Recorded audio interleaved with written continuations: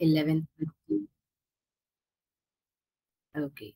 So I think we can get started. So good morning, everyone. A very warm welcome to the Dreamcatchers Career Awareness session today. We'll be talking about the corporate law. Let me first introduce myself. I am Surbi Kumar, and I am the founder of the firm, The Dreamcatchers. Let me also start with telling you a little bit about The Dreamcatchers. We are an education consulting firm with a mission to assist students in realizing their dream of obtaining quality and best fit education. And you would wonder, how do we do that? So as you would agree, for class 9th and 10th students, the immediate need is to select the right stream, the right subject combination. And for grade 11th and 12th, it's primarily the right course and the college selection. So what do? We start with something called as a psychometric assessment, which assesses the student's aptitude, personality, and interest. On the basis of this aptitude, personality, and interest, a career fitment report gets generated. So that's our starting point, or more of a quantitative lens. After that, we start with the individualized and personalized counseling with the student, also including parents in the conversation. On the basis of this qualitative assessment and the quantitative assessment, we undertake a detailed action plan as needed for the student and also provide them information around different career pathways, kind of answering their career query at that point of time. We also provide our services in the higher education admission guidance space, and we cover colleges in India as well as overseas. In terms of services, we provide profile assessment and building, the country and course shortlisting, best fit college mapping, guidance on letter of recommendation, statement of purpose, essay prompts, guidance on scholarship, preparing you for interviews if that's something which is needed in the entrance process itself, and visa guidance if any of you are thinking of studying abroad. With that, let me just talk about the lineup of our session today. So we'll talk about corporate law. We'll start with the career overview. We'll briefly talk about the roles and responsibilities, skills and competencies needed, subject combinations, or rather the ideal subject combinations, supportive curricular activities, common college pathways to get into this career, top colleges in India and across the globe, top recruiters in India and across the globe. Keep in mind that this section will just be an overview. So we will not dive deeper into the details, but our goal is to just furnish you with some information so that you can take the research ahead from your end. And if you need any kind of hand-holding or help, we are there to help you. The highlight of our session today is the fireside chat with Mr. Vivek Sadhale, who is an established law professional.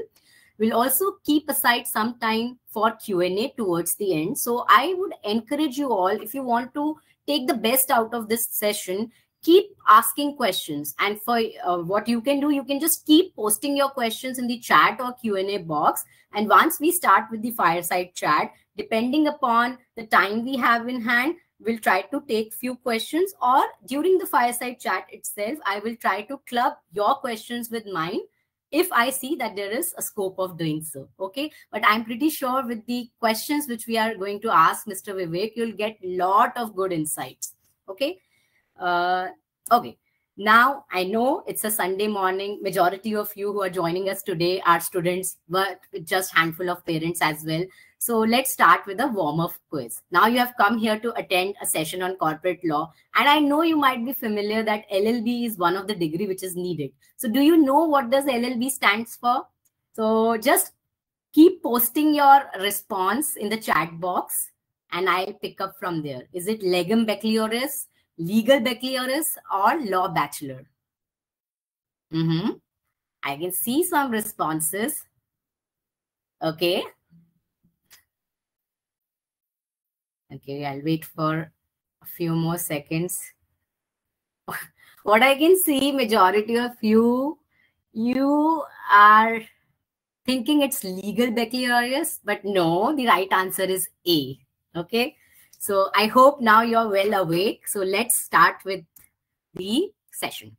Okay, in terms of the basics around corporate law, what exactly is corporate law? It's a legal field that deals with the legal issues relating to owning, creating, managing, as well as operating entities. The broad functions revolves around providing legal counsel, verifying decisions of the business from a legality standpoint, ensuring legal compliance of a business entity.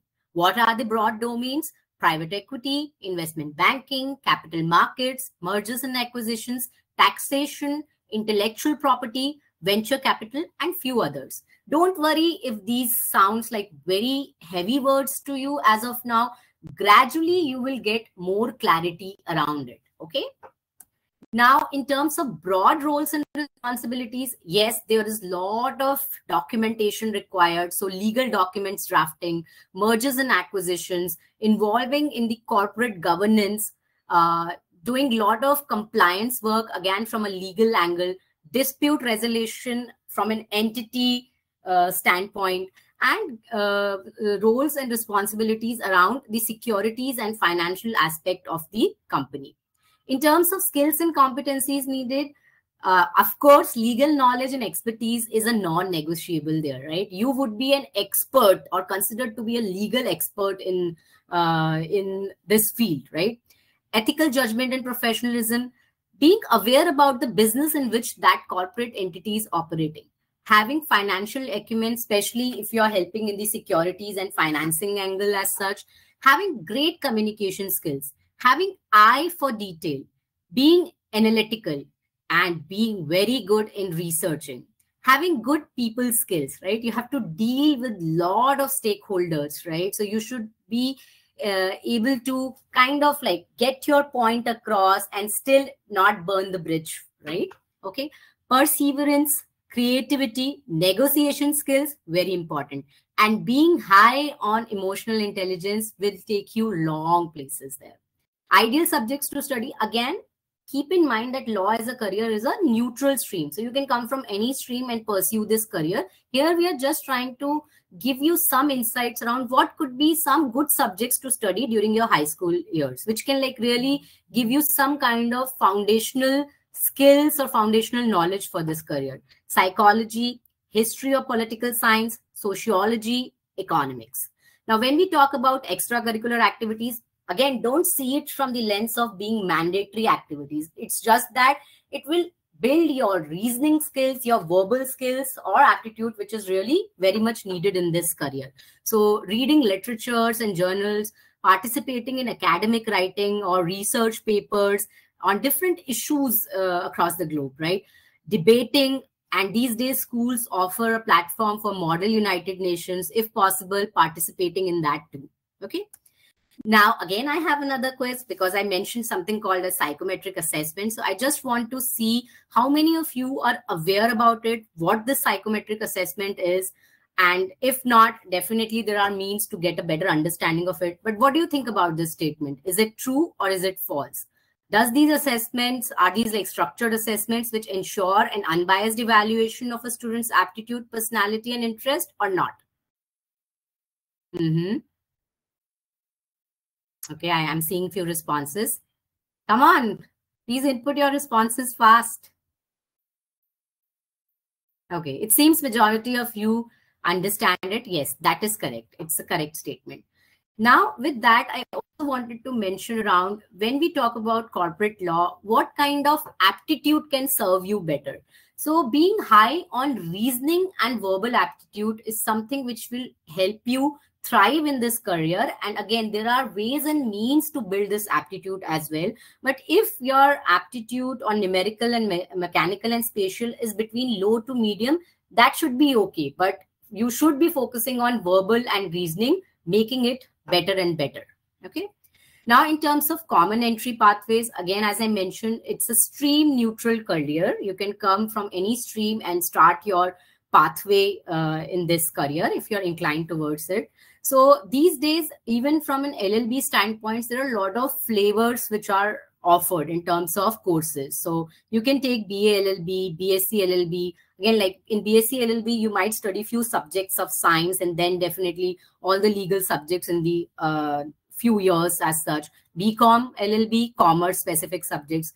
BBA, someone who is inclined towards maybe like management and legal, they can pursue this course. And you can take any bachelor course or maybe even studying political science and international affairs. But in this area, then you will have to take LLB after it, right? You can also go ahead and do your LLM, right? Maybe you can start working and then plan to do it. But one mandatory step is that to start practicing law, specifically in India, you will have to take All India Bar Examination from Bar Council of India. Now, you can start your career from an entry-level job as a junior law professional. And these days, you don't have to just think about that only judiciary and litigation is one of the options, right? There are a lot of options. So if you can see here, law firms, right? Legal consulting firms or management consulting firms which have a legal practice as such. Definitely, we are going to talk about corporate law, and we have Mr. Vivek here today, right? So their in-house legal counsel team, right? Even the defense departments and government policy think tanks, academia, always there. There are definitely legal processing outsourcing firms who also take services of lawyers as such, media and journalism too. Okay, with that, let's just see if any of you, if you are considering studying abroad for law courses. First, keep in mind, like, you should study law in the country where you would want to primarily make your career. Having said that, if you do it from outside of India and if you want to come back to India and practice, then you should take law courses only from those colleges which are kind of authorized by Bar Council of India.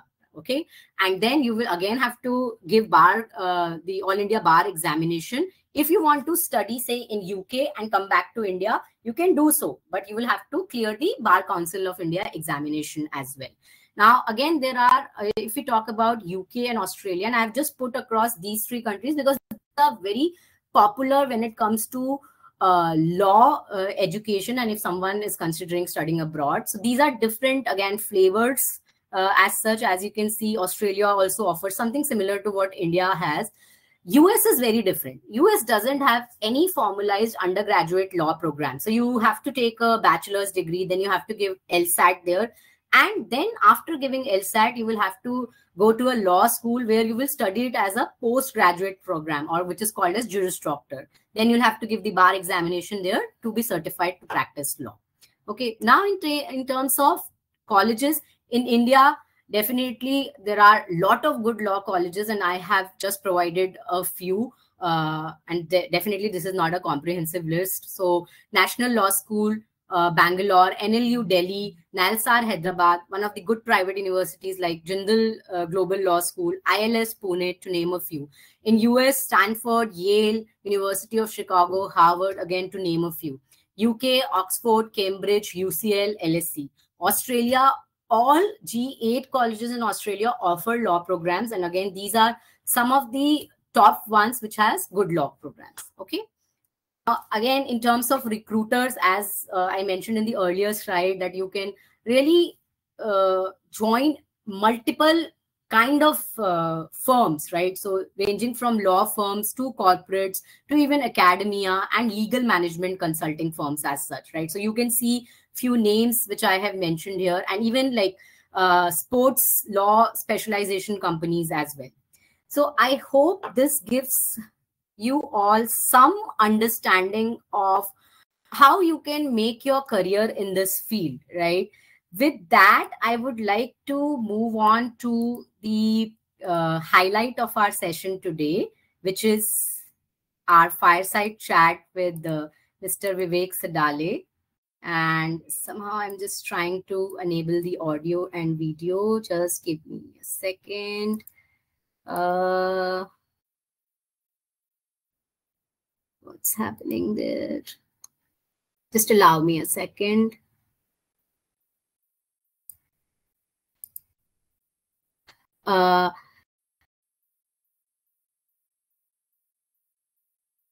Sorry.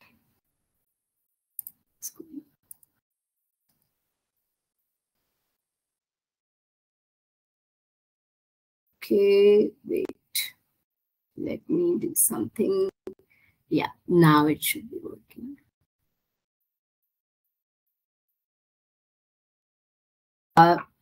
Mr. Vivek, can you hear me? Can you see me? I have enabled audio and video for you. Thank you. Great, great. Thank you so much. So, again, very warm welcome to our Maybe session. for some reason I can't hear you. Just give me Okay, a second. There was some prompt that came. okay. Let me see. Uh, like our audiences, can you hear me well? Can you give me a thumbs up there? Okay. So, yeah, Mr. Vivek, you might have to check at your end. I received Yeah. thumbs up. Can can you hear me now? I can hear you well. Can you hear me? Okay, fine. I can hear you well as well. Good morning. Okay, great. So yeah, these technical glitches are part of a live session, how much so ever we do the testing. But yeah, glad we figured it out. Okay, so I would just start with a brief intro of Mr. Vivek. He holds more than 2.5 decades of hands-on experience in corporate legal, M&A, intellectual property right, employment law, corporate secretarial, corporate governance, management accounting, with an exposure to finance and treasury functions with reputed Indian and multilateral organizations. And it also includes he founding a full service law firm, Legal Logic. He has contributed various articles in leading professional journals, newspapers, and published at national and international conventions. And he's also a visiting faculty at various business schools, professional institutions, as well as law colleges. So again, very happy to have you here, Mr. Vivek. Thank you, Subi, and you're doing a great job. Thanks for taking this opportunity to introduce corporate law. It's a great topic for aspiring lawyers. Thank you. My pleasure. And as I will always say to all my students, it is important to be aware about the career, listening to the authentic side of a career instead of like just doing some Google research. So this is your opportunity to make best use of this session. So having said that, without further ado, let's dive into the fireside chat. Are you ready, Mr. Vivek? Absolutely, Subi. Looking forward to it. Okay, so here goes my first question. What inspired you to pursue a career in the field of legal services? Actually, I started as management accountant. I passed management accountancy along with my BCom. And Okay. then obviously, what next? It was early in my career. I said, let's do company secretary. I completed that as well really quickly. And then I came to Pune in 97, November of 97, and enrolled at ILS, completed law. So it was not first choice, the law. It just happened gradually. But then I started to love law as the career started to blossom. Okay. Okay. So it was a happy accident for you. Absolutely. Yes. Nice. Okay. So tell us more about your career journey. And we would be interested to know in greater detail around your corporate role at Persistent Systems, where you were heading their legal and investor relations and company secretary department for a pretty long time. So I had a couple of stints with Kirloskar and Siemens and Bombay Dyeing before I joined Persistent. So these were smaller stints. They were in legal and non-legal field, management accounting field. When I came to Kirloskar in Pune in 97, that time I had a choice of picking either finance stream or the legal stream. But as Okay. things moved, I thought that my career growth would be faster if I picked up the legal and the compliance aspect of it, which I did, and I never looked back. Persistent happened to me in the year 2000, first Jan 2000 to be precise, the new millennium as they called at that point in time. Mhm. And the company was extremely ethical. Anand, Dada, both as the co-founders, really instilled a lot of values, ethics, work ethics as well in terms of how we looked at it. When I joined, we were 100 people. I spent close to 13 and a half years with Persistent, and I'll tell you what I all did. But in Mhm. that 13 and a half years, the company moved from 100 people to 8,000 odd people company, from a 3 Wow. mil to 300 mil company. Mhm. Company made investments. Company took investments actually from VCs. Intel invested in Persistent. We did ESOPs. We did global expansion. We did IPO, and I was the point person for that IPO for Persistent. So all in all, it was like deep work that I could do. And the best part of my stint at Persistent was I was able to create these three functions that I, continued to lead till I left my Persistent stint. This was about company secretary. I was the company secretary at Persistent. I was the legal head of Persistent, and I also started to do investor relations. But what Okay. helped was as I joined this company at a fairly early stage of the company as well as my career, there was Mm-hmm. no baggage that I carried. There was just no baggage. I was able to set the whole department at Persistent, and that gave me a great learning in terms of what does it take to create something hands-on from ground up, and that's what helped us when we created Legal Logic, I guess. So the journey has been very fulfilling overall, Surbhi. Okay. It also has moved, if you look at year 2000, how India was and the India of today is very different and extremely vibrant. And the opportunities that it presents today for law students are far too many as I started my career. And I'm going to talk as you ask me questions about what those opportunities are. But then I'm one of the person who is fortunate to do both the corporate job, which is what I did at Persistent predominantly, and Mm-hmm. now running a law firm, Legal Logic. In both places, what I particularly practice is corporate law, while we have other practice areas as well as legal logic. But our whole focus is corporate law. That's what excites us, and that's what is something that we really thrive on. Great. I think you have a very interesting journey, and I'm sure with the questions which are here to follow, students out here are going to get a lot of insight specifically into corporate law itself. So, with that, help us understand what is kind of like a day to day or like a week looks like for a corporate lawyer.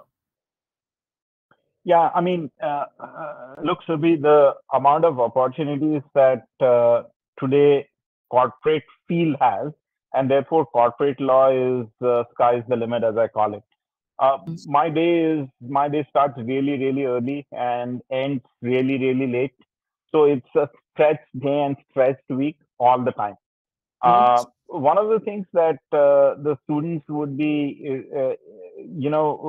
should be well aware is that in any profession that you want to excel, the time that you spend to learn and then apply that to your profession, what you do is going to be enormous. So, the amount of time that one spends as a lawyer is far too much. Like you said in your early part, attention to details is one of the several attributes that you need to become a good lawyer and lawyer of repute. And that takes a lot of time on the day that you essentially, spend in office thinking about your work, thinking about your client, and your mind doesn't stop. That's one of the things that you have to adapt to in terms of looking at this. But it is very exciting as well. Remember that this is a live thing that you're solving the problem, the real life problem. So think about Absolutely. the M&A, just as an example, Surbi. Uh, Flipkart got acquired by Walmart, say about 5, 6 years back. Now, imagine that you have the ability to do that particular deal, which was the largest M&A deal in India at that point in time. Obviously, India is doing larger deals as we speak today. But when you get opportunity to look at something like that, or when we did IPO of Persistent, and when you get to do some of these things, and today Persistent's market cap is close to about 60,000 crore Indian rupees, then you believe that you created something, you contributed to something. So the day is busy, the day is involved, the day is all the time on the emails, phone calls, meetings, talking to teams, talking to partners, strategizing what is a good way of negotiating a particular deal, how do you sort of navigate in all of these things. So the time flies on a daily basis, on a weekly basis, on a monthly basis. Okay, great. Definitely, it's a demanding career, and I think students should be prepared. And that is also true for any of the career that your starting years are where you will have to put in a lot of effort for sure. And if you want to create something of a repute, as you said, like you will also have to be always involved in what is happening around you, kind of thing, right? So, Mr. Vivek, one thing which would help the student out here is that from an entry level corporate lawyer, right, what would be their broad roles and responsibilities once they are part of a like a general counsel team or a legal counsel team or even joining a independent law firm? Sure. And I think it's important to note for young students and those who are just passing out from the college or during the college, a lot of people come and do internships, is to be focused. I think one of the things that we like at Legal Logic is to see those who have a focused approach towards doing things. We don't like people doing too many things simultaneously. These days, we find that people are, trying to do at least 3 or 4 things simultaneously. Someone's doing some esoteric course and what have you. And we believe that, at any given point in time, you can only do 1 or 2 things with focus. Okay. That's the most critical aspect of it. So as you enter office, be it a company like Persistent or be it a law firm like Legal Logic, you will always have opportunities aplenty. You have to pick your choice, what interests you. And at early age, I won't be deciding for myself as to, I'm only going to do M&A, I'm only going to do employment law, I'm only going to do IPR. I would Mhm. actually explore, dip into multiple of these things, and then pick within the corporate law which aspect of corporate law I can specialize in.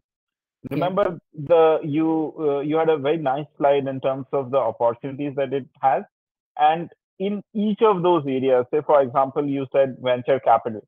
If you are advising your clients on venture investments, Mhm. or you are part of a venture capital legal team, you can specialize entire of your life in that. That's the Mhm. opportunity that we're talking about. Remember, India is talking about $100 billion of foreign direct investment. And this is just foreign direct investment. The domestic money that you see being, moving hands, the IPOs that you see today, the opportunities are plenty. But if you're focused, then at an early age you specialize into one thing and then start to expand, as what we call as land and expand is the mantra. You Okay. don't want to kind of try and do too many things simultaneously. If you're focused, picking one battle at a time, and over a period of time you then build your career, that's a better approach. Remember, you have 40 to 45 years of meaningful career if you're in law field, because you're going to have best job, you will have you may go to court, you may do some of those things, but you still have the ability to do 40 years. And you don't want to do any harakiri in the beginning by trying to do too many things simultaneously. uh, you can invest and then reap returns over a period of time. This profession is what I call as not of instant gratification, it is later gratification. The Mhm. more patient you are with yourself, you have a better outcome in the long run. And remember that you can win few matches like an IPL quickly, but then over a period of time you realize that it's a marathon and not just a 100-meter sprint. So the focus is what I would call pick one at a time and then expand. That's the mantra.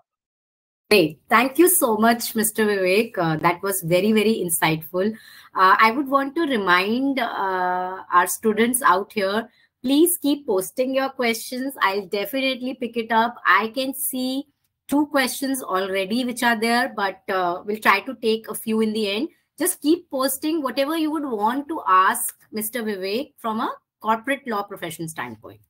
Okay, now let's move on to my next question. So, though in the earlier slide or during the overview session, I did cover what are the educational pathways, and which are like kind of common ones. But I would want to understand, and I think this can help our students out here, that what do you think are the best aligned educational pathway, even in terms of additional courses as well, which students should consider if they are planning for a career in like legal services as a broad domain and corporate law specifically? Sure.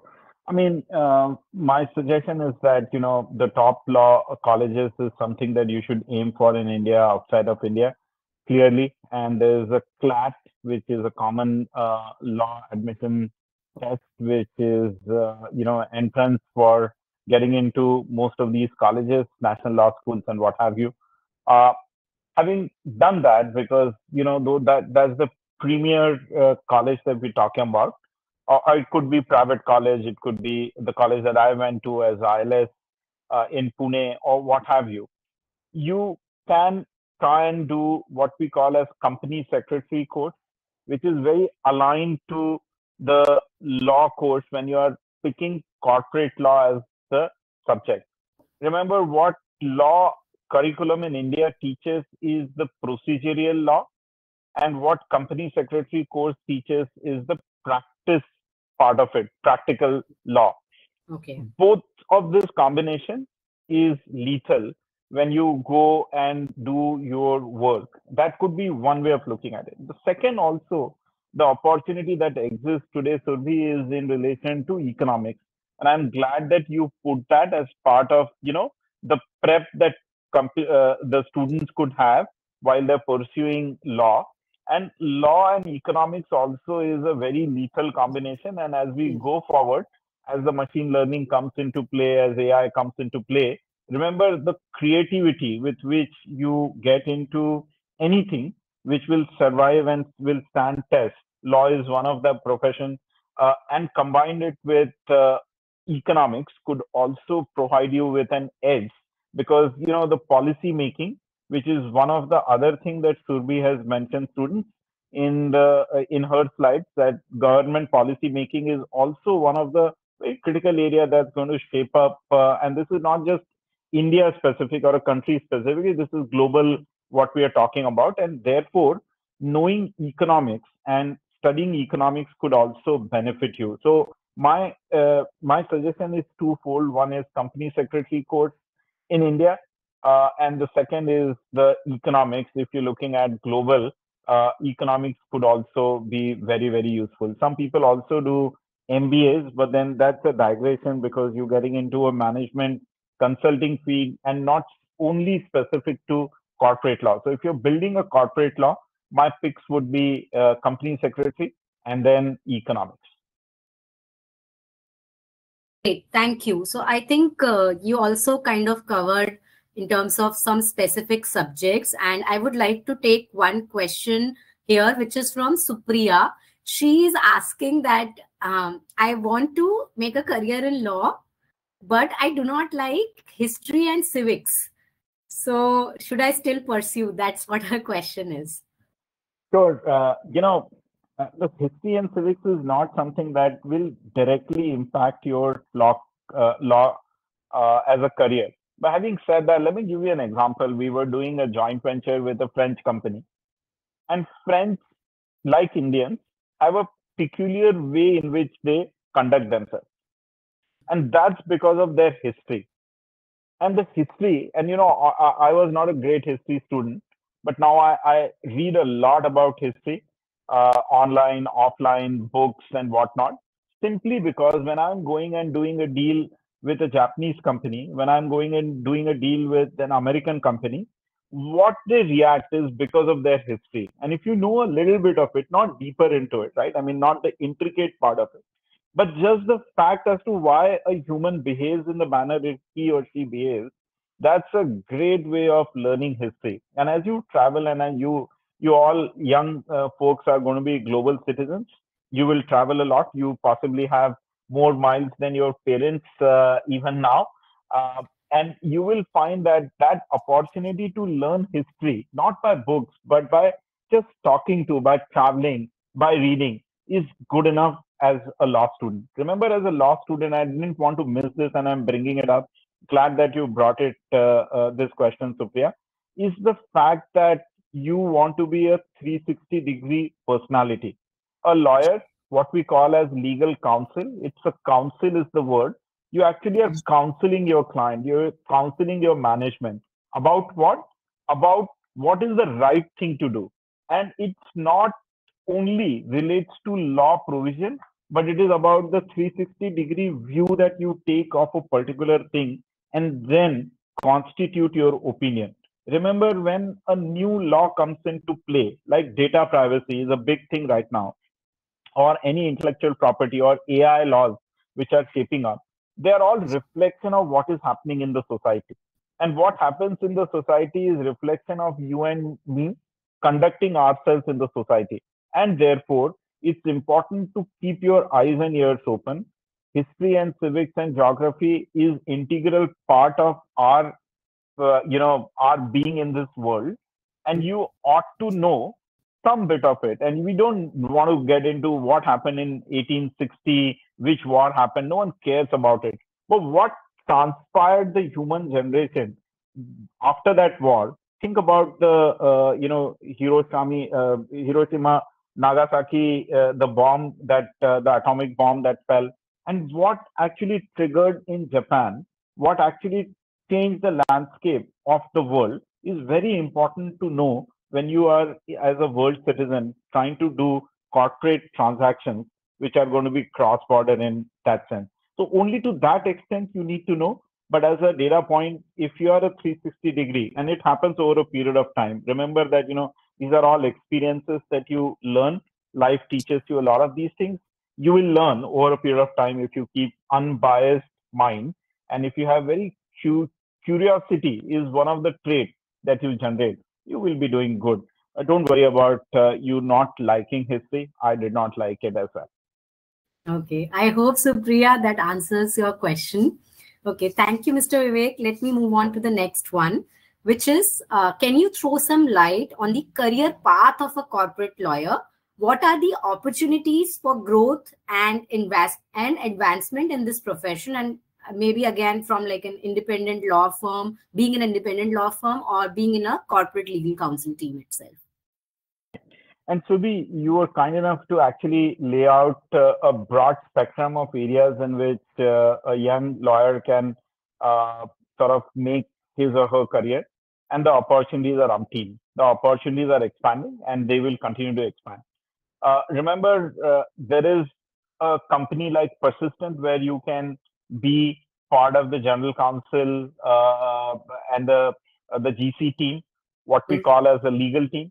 You could be part of a law firm like Legal Logic and build your career. You could be a journalist. Law journalism is taking a big shape. And if you go to Money Control, you look at any of the pink newspapers, the journalism is a huge opportunity for everyone. Then there is something what you said as a policy making. There are a lot of good talent required in the policy making, drafting those statutes. Those are important things that you look at. Then you have LPOs, which is legal processing outfits. Those are going to get consumed by AI to a large extent. So I'm not putting that as a huge career opportunities over a long period of time, but in the short period that could be. So the opportunities are umpteen. You need to look at it in two or three different dimensions. One is you can practice the profession, which is what we are doing as law firm, or you could be in the corporate world as company, right? Those are two broad spectrum.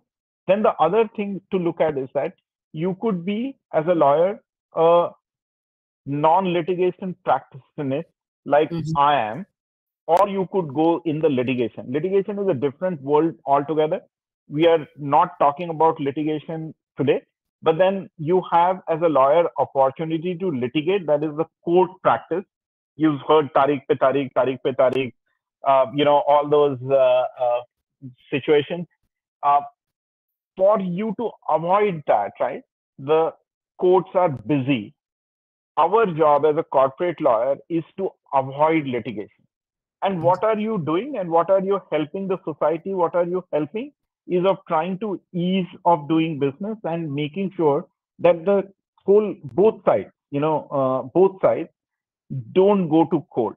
And your job is to ensure that the transaction goes seamless without going to court. And that's what is important, I believe, for you to look at. So there are two streams. One is corporate and a law firm or policy making.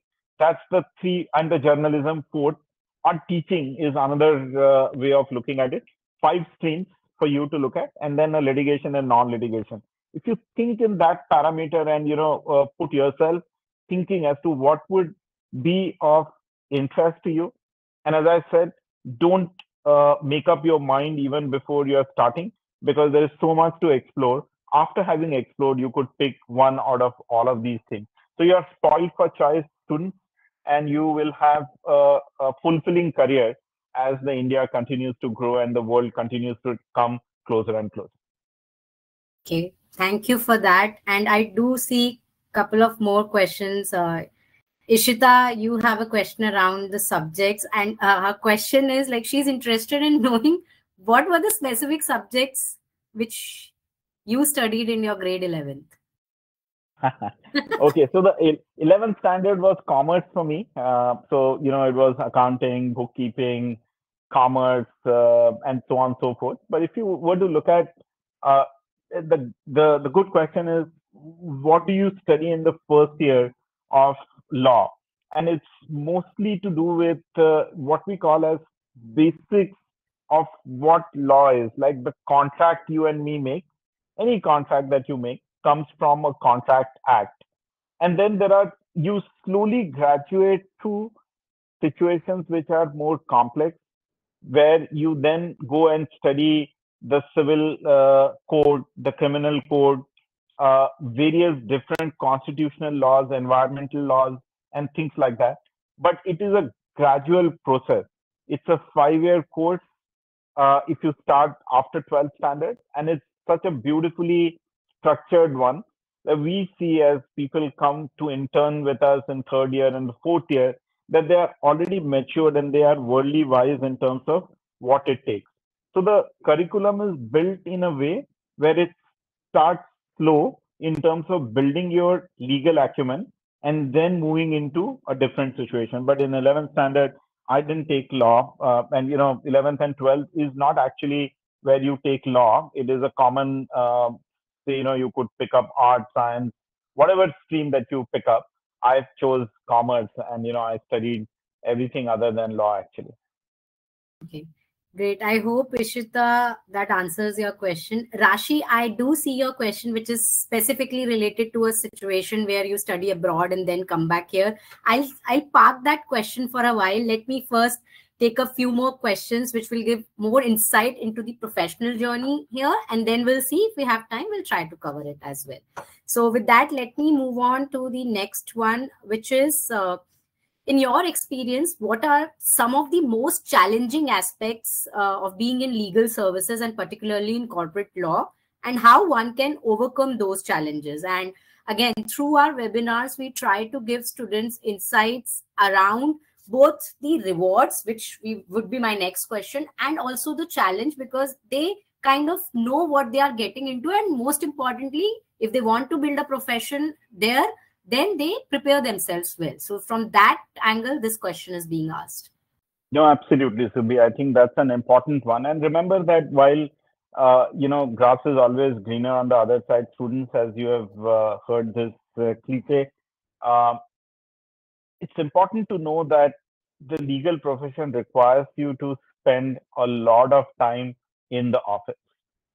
It's not something, if you're looking at 9 to 5 job, that's not for you. That's not what's going to, the client can call you at 5 because it's really urgent, and you ought to respond to that if you want to remain valid in. So, it requires a lot of tenacity, a lot of hard work, a lot of investment of time and effort getting into it. That's one. The second is that it's a later gratification. And remember, think about it. If your kith and kin is not well, and gets into a real situation where there's a heart problem or what have you, who do you go to?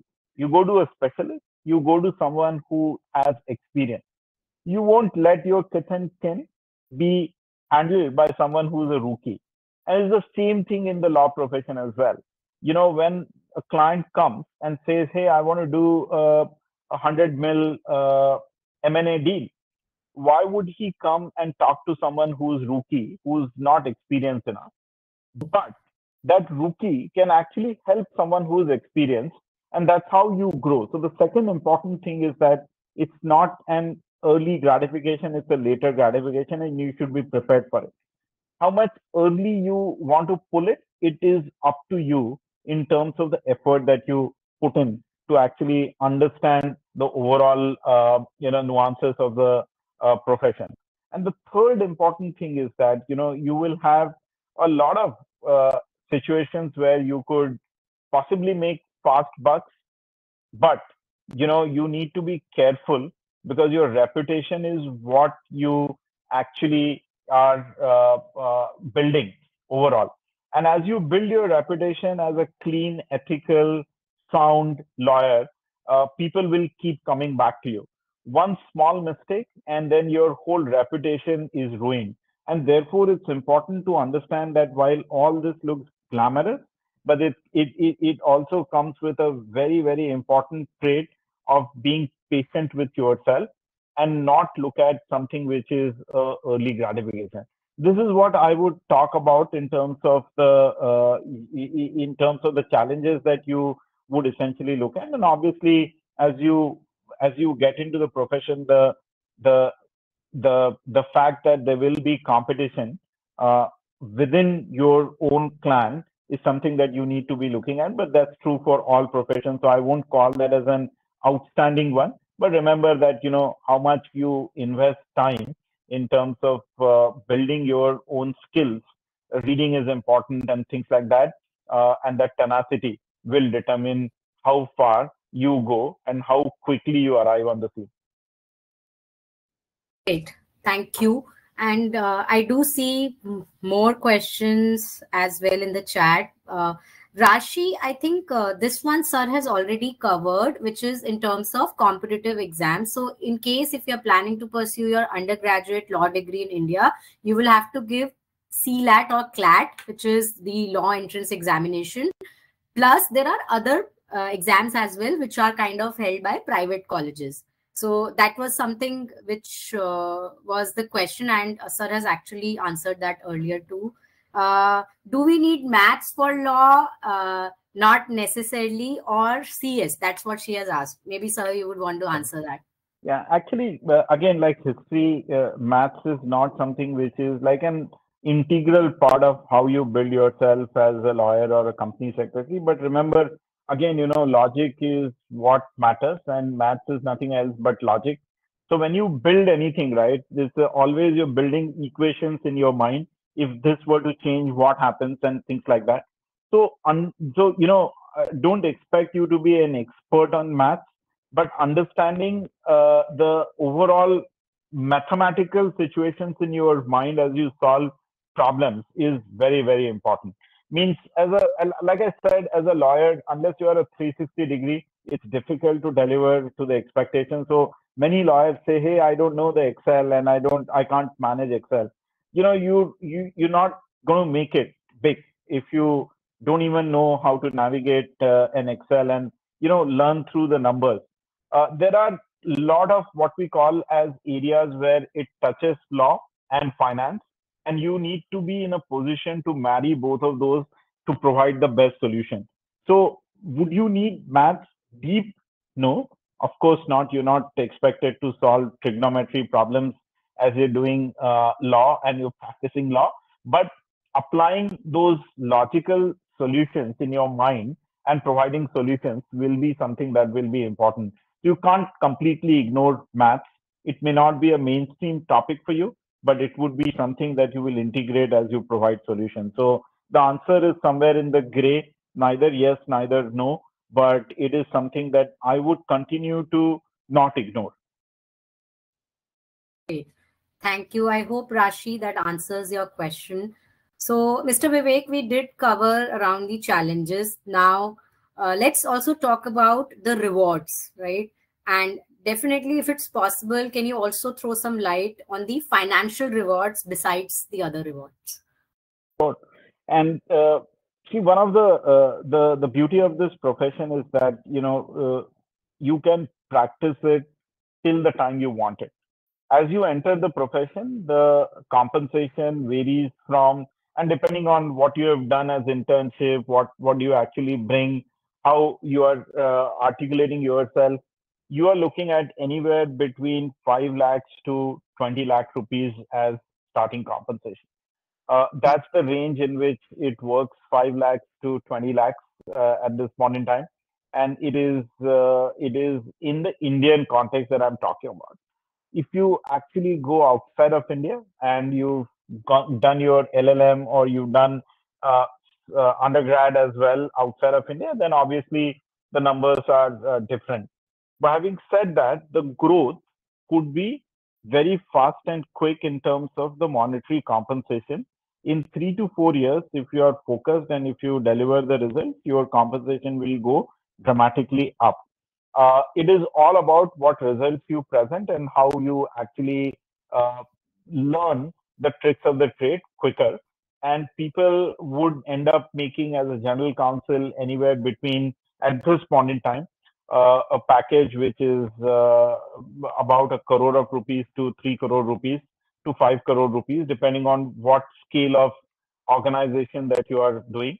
And in a law firm, the compensation would be at a partner level anywhere between say 50 lakh rupees to say about 7 crores or 10 crores, depending on what kind of practice that you handle. But remember, all of this is later gratification. This is not immediate. In the immediate thing, you're looking at anywhere between 5 lakhs to 20 lakh rupees and can scale up. It is all up to you. You will be surprised to see the top lawyers who are appearing in Supreme Court, what kind of fees they charge for consulting and for appearing. It's mind boggling. But that it comes because they have done all the hard work and the grind work to reach where they have reached. Okay. How about the non-financial rewards? I mean, so it's very, very satisfying as a profession.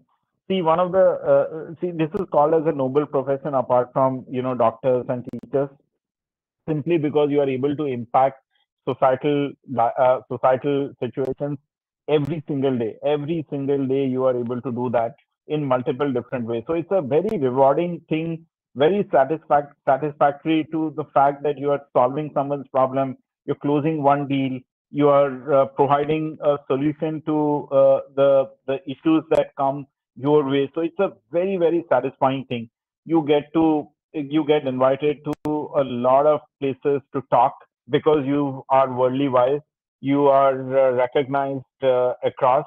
You have a lot of pro bono situations, and you are on various bodies who are influencers in terms of policy making and decision making. So it's a all in all a very satisfying profession. Apart from monetary rewards, obviously they matter as you start your career, but at this point in time, say for where I stand today, everything else than money matters, and that is a great satisfaction that I get when I'm sort of being able to provide solutions on a every single day basis. And then you have, other than your work, different opportunities to represent and help on different platforms in the way you can impact society in a positive manner. Okay. I think that's really wonderful. Covering both the financial and non-financial rewards. I think this gives students a realistic picture of, obviously, I would not deny money is important. So you should really know about it. But more than that, what other rewards are there? I think this will give you a correct picture. Now, Mr. Toby, Vivek. can I just make one statement here that the 5 year course, and when you do it from national law schools and premier schools, is equivalent to the IITs and IIMs at this point in time, both from the opportunity as well as from the compensation standpoint. So best of the minds are coming into the legal profession. Just as an example, if you see there is an Aditya Birla scholarship and you have a full page spread every year that comes in Times of India, Economic Times, where around 40 bright students, if I remember it right, are selected to get that particular scholarship. 10 years back, it used to be all IITs and IIMs, engineers, doctors. Today, you will find half of the people who get that particular scholarship are lawyers. And that's the change that India has seen in last 10 years in terms of the quality input that comes. And remember that input is going to provide the output. And that's the reason why the profession is taking shape. So the best of the minds coming into the profession. And that's where actually it is equal to what IIT and IIMs. And therefore, this 5-year course is a super lethal in terms of providing you with what it provides you. Absolutely. I think that's a great point which you made. In India, and especially like if you do it from premier colleges, it's like really worth it as well. And as you mentioned, scholarship is something. And besides Aditya Birla, there are like other scholarships as well, which are being given to students who wants to pursue legal education here in India. And that's a detailed topic. Maybe for another day, we can cover that as well. But thanks for bringing that up. With that, I know we have a couple of minutes left. So I would want to ask two important questions for sure. One is particularly like you have mentioned about AI as well, and AI is the talk of the town, right? So I think it will be good for students to understand that how these technological advancements, especially like generative AI and all, that can impact law as a profession, right?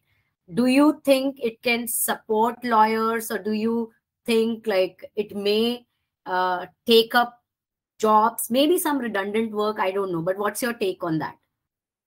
I think the clients when they pay Surbhi, they're going to be very clear that we don't want to pay for something which is rudimentary work.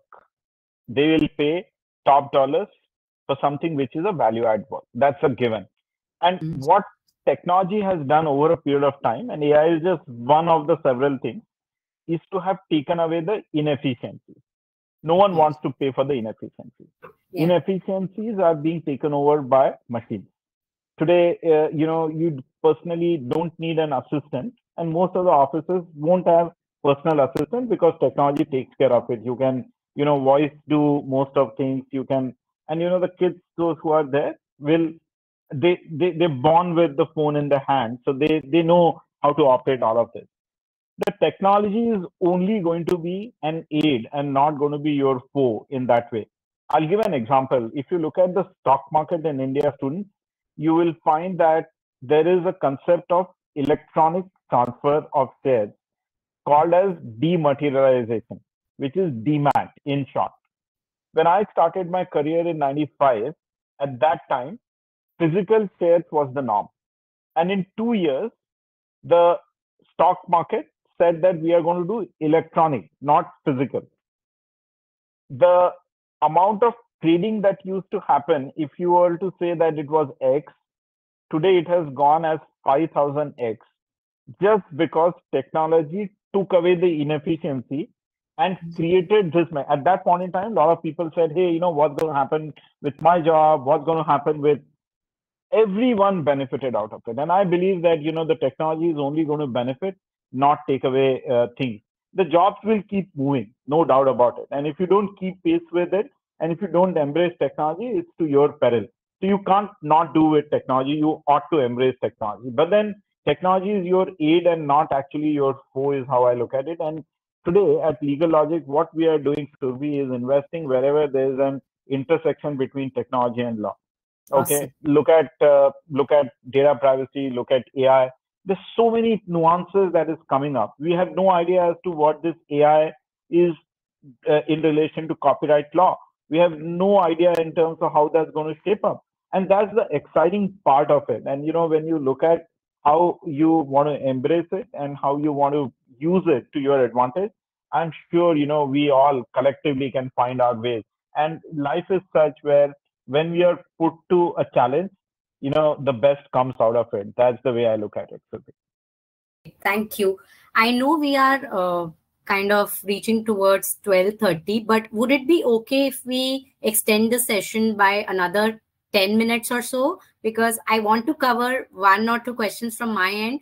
Plus, there are a lot of questions from the students as well. And I would want that if we are able to answer those, we should be able to. So will that work for you, Mr. Vivek? Absolutely, Subhi. Keep going. Okay. And I hope, like all the attendees, it might work for you as well. So if you can stay on for another 10 minutes or so, you will get other insights as well. Okay. So next question is, looking ahead, what trends or developments or opportunities do you foresee shaping the landscape of corporate law in the coming years? And how can young professionals or students prepare for them? What would be your advice there? I think the most critical thing of all of this is that the world is really, really coming close. Today, if you were to look at from India, you go anywhere, it's just 24 hours, less than that, you can reach any part of this world. It is not daunting, it is not intimidating at all. Earlier, when I started my career, it used to be, even going from one state to another, it used to be with a lot of planning and things like that. Technology has brought everything together. Now, what it means is that the country specific law is what the world goes with. So if you are in India, Indian laws apply. If you are in the US laws apply. If you are in Singapore, Singapore laws apply, which will not change for sure. But what India does with Singapore and what India does with US and vice versa is fast going to continue to come together. And then there's a concept of what we call as an international law, which is an emerging thing as to how do you deal with situations where a company in one country contracting with a company in another country, and then they are looking at their disputes to be settled in a third country. Like Singapore is a great example where they go and do what we call as an arbitration, mediation, where you solve the dispute without going to court through a legal process. Those are situations, Survi, I believe, will keep coming and making this closer. The second important thing is the profession in India as the legal profession is close to foreign law firms. They can't operate in India. And, last about 18 months, the talk started that we should open up. And there is a slow but steady progress there. And that's another opportunity that I see that, the world's coming closer.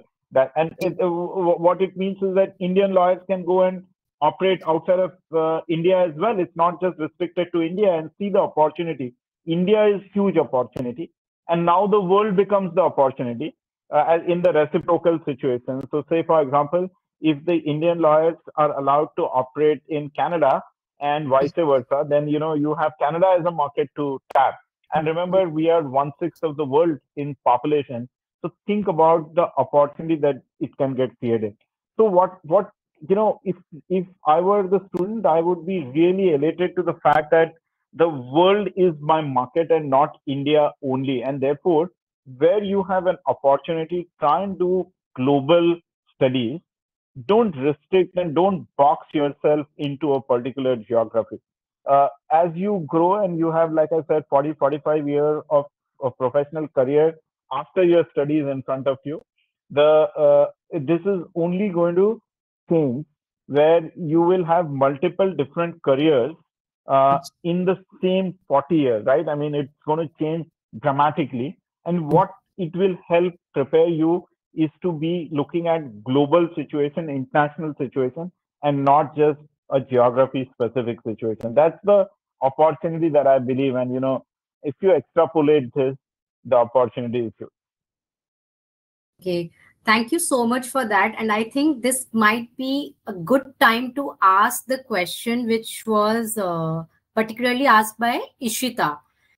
She had a question: in case a student aspires to go out to pursue LLM, particularly in a specialized field such as immigration, will its applicability hold value in India if I want to settle in India and want to continue my practice here, as US and Indian laws will be different?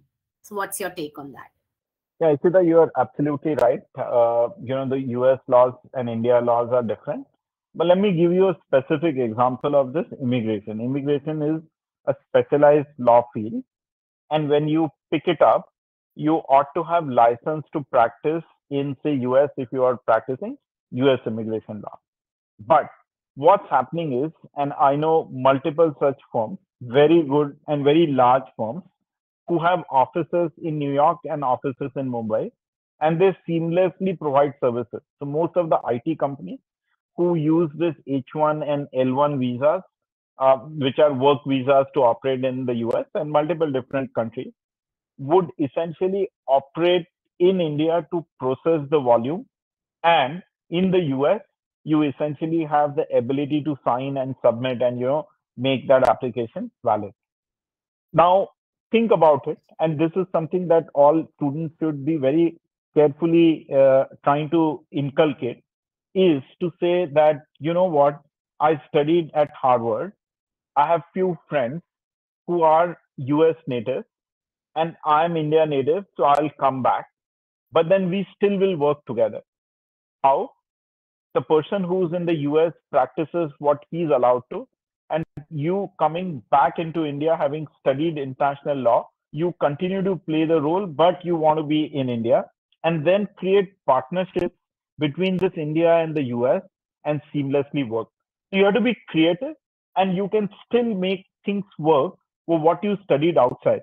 What you studied outside is one, the connections that you make, the network that you make, and utilizing that network effectively could be another important thing from your standpoint.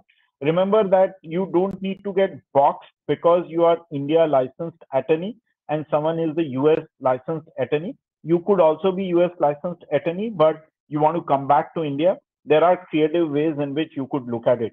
I have seen this work in immigration. I have seen this work in IPR. Multiple folks who do patent practice, or trademark practice, intellectual property practice, or even M&A practice, IPO, and all that, have these associations which are essentially working 24 by 7 and work globally in that way. So the way to look at is that if you do your LLM outside of India or any legal studies outside of India, want to come back in India, utilize the network that you create, utilize the learning that you have outside of India, bring those best practices, and you will see that you will flourish and have best of both worlds, though you are situated in India. You could still be in India and look at global as a situation. And that is exactly what I was talking about. Worlds coming closer. Broaden your horizons, broaden your thought process, keep open mind, and you will reap so much benefit because the the opportunities are immense. Great. Thank you so much. I hope, Ishita, you got answer to your question. I know, Rashi, I've been holding you up for so long, but I'll ask your questions now. So she has a question for you. Sir, do we work in companies or at courts after doing LLB? I mean, the choice is yours in terms of looking at what attracts you. Obviously, flashy offices, etc., etc. Good lunches, good. That's one aspect of it. What is your calling is something that you should try and do as an intern in while you're doing your law. Remember, law courses, if you're not in the national law schools, are mostly non-residential, which means that you have most part of your day at your disposal. So many people after 2 years start their internship. While you do internship, try and do in various areas. Try and do both with practicing lawyers, practicing firms, and in corporate, and then think for yourself what works. What worked for your friend may not work for you because your personality is different, your aspirations are different. So don't go with the friend A because he or she is doing it in that manner. Think what's good for you, and that's where you ought to be open to take feedback. The feedback is important. Many a times what happens is that someone gives you feedback and you say, hey, you know what, I don't really, but that feedback is important from your growth standpoint, and you have to constantly seek feedback to make sure what is your liking, what you are doing. And when you then collate all these experiences over 2 or 3 years, then you will at least be in a position to say, yes, company works better than the law firm. or vice versa. And then you start. And when you start, you again think whether this is your right calling or you want to do a career shift. Both is possible, but give yourself time, be patient with yourself. Don't be too quick judgmental, like your OTT platforms, one platform to another, or your IPL match. You have to give yourself time. If you do that, I'm sure you will do better and you will find answers to yourself. uh, Learn to take feedbacks, learn to be patient with yourself. That's the way to go about finding what is your calling, a company or law firm. But whatever you do, I can tell you, you will do fairly well because of everything else that I mentioned to you. Great. Thank you. I'll take one last question from Rashi again, and then we'll move on to our rapid fire. I know we are much over time, 10 minutes, but let's see if we can still carry on for another couple of minutes. So is CFA and law together good? Which career option it offers? Again, I think from a legal services Yeah. standpoint, asking it, Rashi. So, Rashi, the CFA is very different than law. Obviously, no education goes waste, so both will come handy. Though, having said that, you will have to pick after you do your law and CFA what you want to pursue. In terms of, on the CFA side, there is a different stream. There is a law which is a different stream. Very few people will be in a position to utilize both simultaneously. Those don't exist at this point in time in a practical world.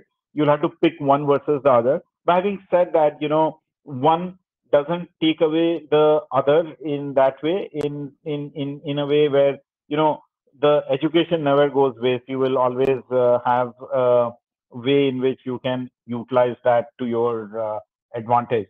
But in reality, both those are different, very, very different things. Okay, great. I think Rashi, you got answers to most of your question. If you have something more which was not answered in this session, feel free to send us a WhatsApp message and we'll try to answer and also get some insights from Mr. Vivek if possible. Okay, so one last question from my side is, and I really want to cover that, and I have been doing it in all different webinars itself. What is the common myth or misconception about corporate law as a career as such? I think even before that, I think the fact that people see Bollywood and Hollywood movies and try and make as to what the career is, that's not what the real life is. Real life is very different as compared to what you see on screen. So one is the fact that the law profession is not just about litigation. It is turning out to be how do you not get into litigation, and that's what the corporate law is. So the myth is that there's a lot of money is not a myth, but the myth is that you can earn it without working hard is clearly a myth. It's a lot of hard work that it will take for you to make money. So there are certain preconceived notions about the profession, which people like you, the right talent is making it go away, and I'm hoping that all of that happens in a quick manner. So anyone who tells you that this is an easy profession, tell them that come and work at Legal Logic and you will know what it is in that way.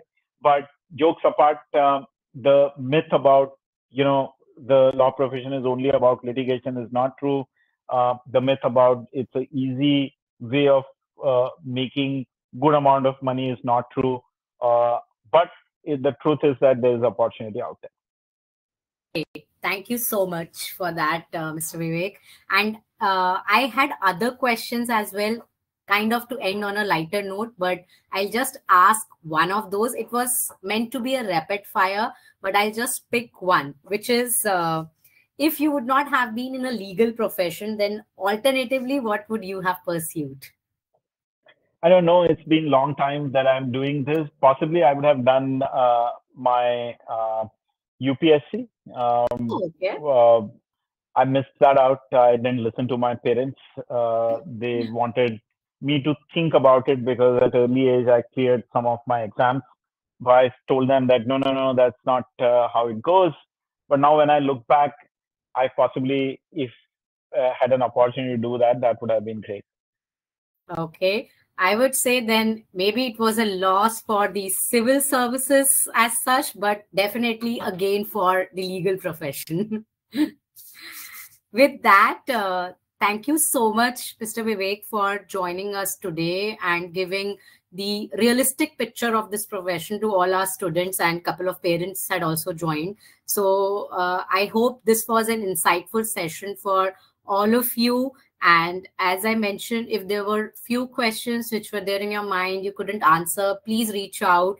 And if you think we could be of any help in terms of career guidance or career planning, please reach out to us. We will have this session posted on our YouTube channel as well. So listen to it again, try to digest whatever was kind of provided as insights. So with that note, have a happy rest of Sunday, and thank you once again. Thank you, Surbi, and you're doing great job. This is an important thing for students, and I really, really appreciate doing it. Students, thank you so much. I hope you will dwell on what I said, and if some of you make legal as your profession, that's my overall outcome of this. Thank you so much. All the best. God bless. Thank you so much. Mr. Vivek, I see a hand got raised, which was from Aryan. So I'll unmute Aryan if you want to ask. Oh, he lowered his hand. Maybe it was by mistake. Anyhow, thank you once again. Have a good one. Thank you. Bye for now.